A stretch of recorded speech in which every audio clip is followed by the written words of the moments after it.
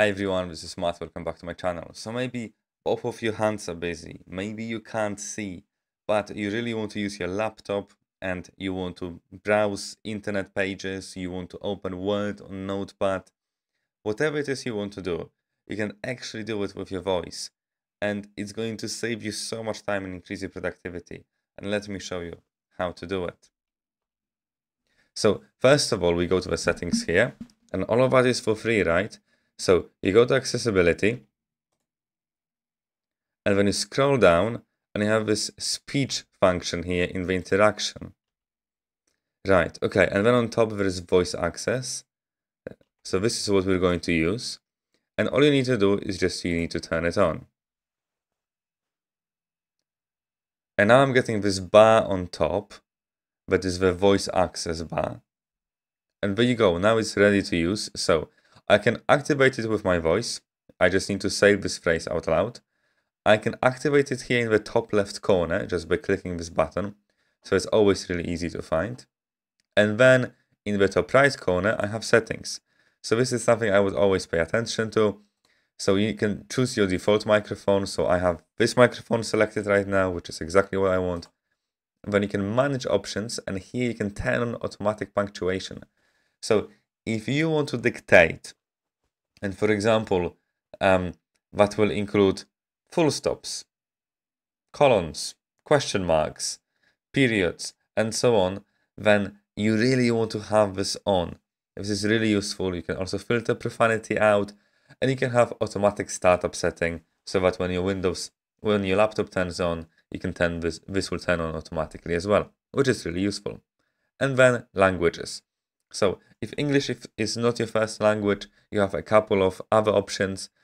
You can choose Spanish, German, or French. Okay, so let's start with this. I'm just gonna go here to the top left corner and click sleep mode. And from now on, I will not use my hands at all. Open Notepad. Hi everyone, this is Matt. Welcome back to my channel. New line. How is everyone today? Close Notepad. Click Don't Save. Open Word. Click Blank Document. To-do list. New line. Click bullet point. 1. Eat as much as I can. New line. Backspace. Backspace. How easy is this? Select all. Delete. Close Word. Click Don't Save. Open Edge. Wikipedia.com. Press Enter. Click Wikipedia. 8.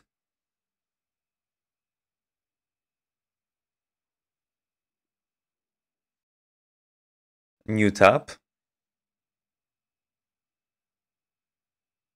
Speech recognition commands. Press Enter. Okay, and I will turn this off now. In the top left corner, there you go. It is still turning off, it is still catching my voice. Oh, come on, there you go, now it's off. So I'm gonna scroll down, and I just want to open this website. I am going to link it in the description down below, so you can easily find it. But the point why I don't want to use my voice anymore, because I just want to quickly show you what's going on here. So you have all of the speech commands here. So, say start to open start, say press Windows C to open Cortana. You can scroll, you can switch between apps, you can open apps with the word open, just like I did. There are some guidelines here for editing, so you can select a word, you can correct words and so on, delete, minimize apps as well. There you have commands for dictation, so this is really useful. So I, for example, used new line. You can also use new paragraph, tab, no space, go to word, go afterward. So lots of useful things here, really. I just keep scrolling. You have some commands for the keyboard as well, but we haven't used any of those. You have commands for punctuation. So yes, you can say comma, semicolon, all of that, it will insert them. But if you have this option here that I had selected in the top right corner, right? Manage options 10 on automatic punctuation, you will not need to use this that much, unless, well, you want to open a quote, close a quote. We can also insert, greater than sign or dollar sign. So that's really, really useful. That's really cool. So I'll keep scrolling. Oh, wow, I didn't even know that. Smiley face, frowny face, all of this. Cool. So much stuff. And then there are some commands for Windows and apps. So yeah, start, view, file, recycle bin, double click, right click, left click, minimize, cut, copy, paste. So there is so much to play here. There's so much useful stuff, and unfortunately, I only discovered this quite recently.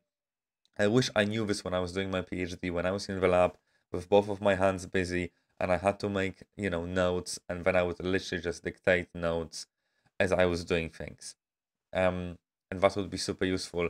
Right now, it really improves my productivity because when I have lots of things on my mind, I just want to say them out loud quickly, and I can just dictate everything. To be honest, you can just say a whole thing at once, and it will take a little bit longer, but then it will put it down on a page for you.